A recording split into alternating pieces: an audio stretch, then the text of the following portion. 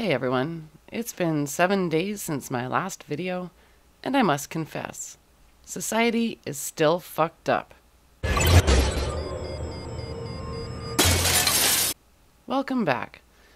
I'm going to pick up from last week to explain in more depth why I said feminist views on rape are based in neurosis.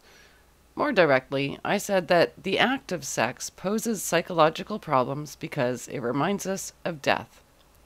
This is not my unique perspective. There is a body of work called Terror Management Theory, which has summarized this in great detail, and I'll put a good summary link in the low bar. So, let's start out with the question, do men and women approach sex differently? Here's a little Louis C.K. Because we have to fuck you, and that's kind of gross. There would stop being people if we weren't pigs a little bit. Because we have to get on top of you and just fucking fuck you. You gotta be kind of a pig. Women get to be elegant during sex. They lay back and they pose and they just... Even aggressive women on top get to put their hair up and do a whole thing. Now I'm going to be quoting from an article called Fleeing the Body, a terror management perspective on the problem of human corporeality. Why is the human body so often a source of shame, anxiety, disgust, and other difficulties? Why do we work so hard to transform our bodies into something other than what they are? Our bodies are almost always subject to rules prescribing proper ways of hiding and decorating them, such as wearing a fig leaf, brightly colored feathers, or the latest designer fashions.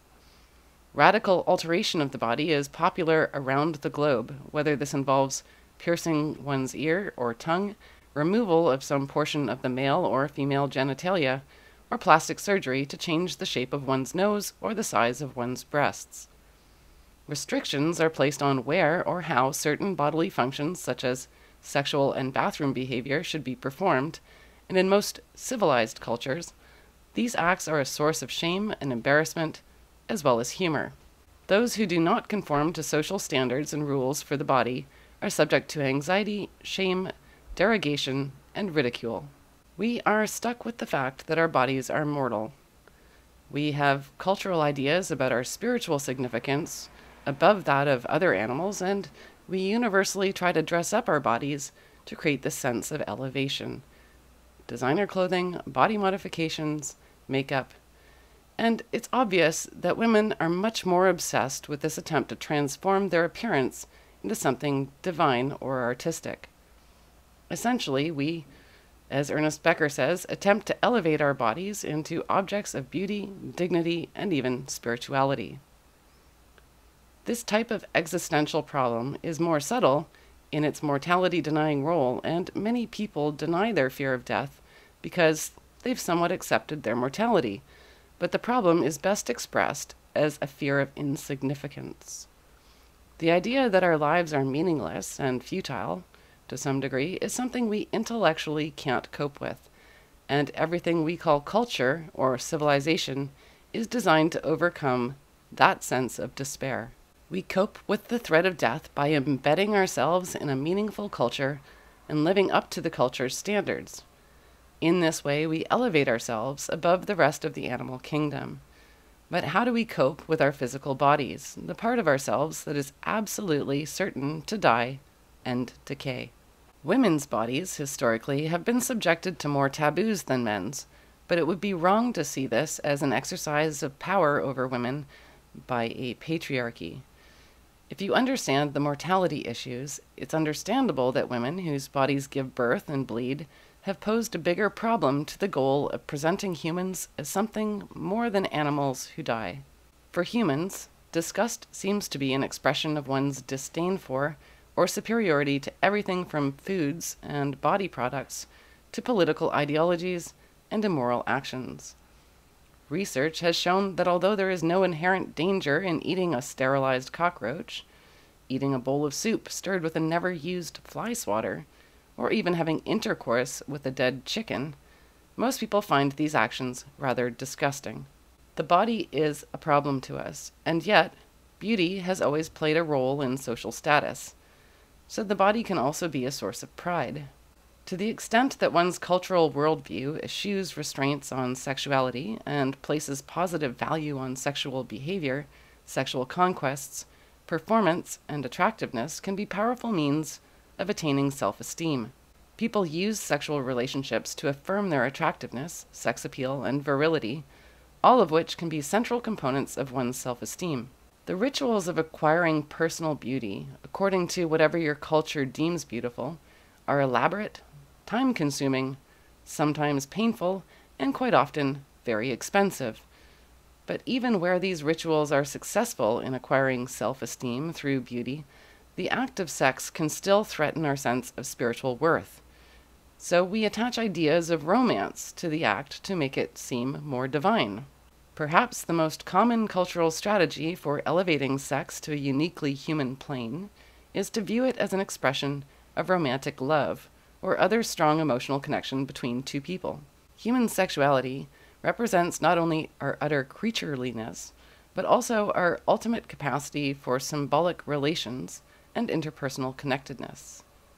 Whether this entails a lifelong commitment, for example, marriage, or an openly acknowledged fleeting emotional state, construing sexual relations as the ultimate expression of deep interpersonal feelings moves human sexuality from an animalistic act to an expression of something noble and uniquely human. Another approach to sex, BDSM, also attempts to transcend this anxiety, but through a different means. In addition, contrary to popular opinion, most variations in sexuality are in the direction of being less animalistic and more symbolic than so-called normal sexual behavior.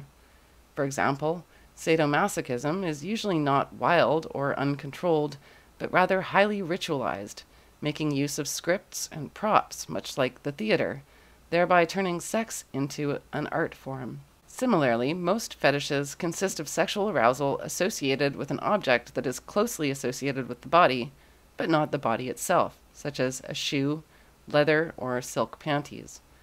When a fetishist fixates on the body itself, a particular part of the body is objectified. By fixating on an inanimate object or objectifying and idealizing specific body parts, the fetishist escapes the threat associated with a mortal animal body. So, what does this have to do with feminism and the ever-changing legal definitions of rape? What we're looking at in the current rape laws is a pandering to human neuroses.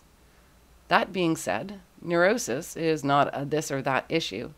People are not either neurotic or not neurotic. We exist on a scale of neurosis.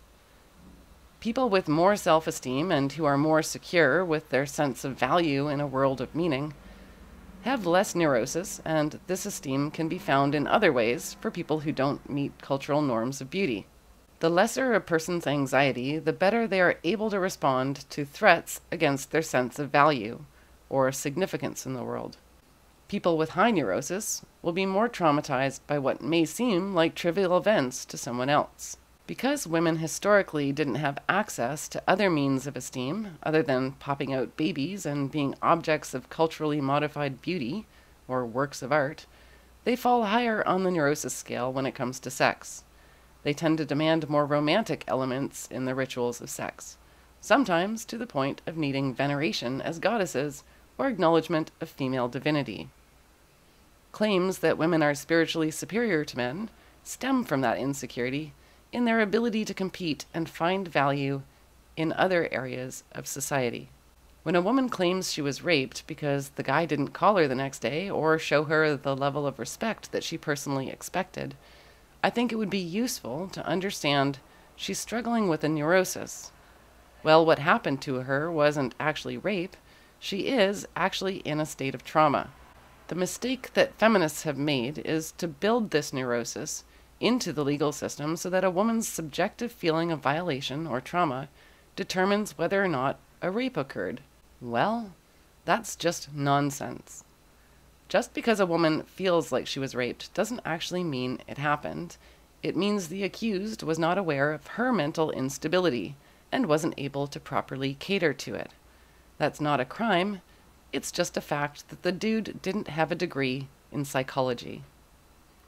So my advice for the day is this: don't call the cops when what you need is a therapist. And therapists, stop telling women that a failure to meet their warped expectations of sex constitutes some sort of crime.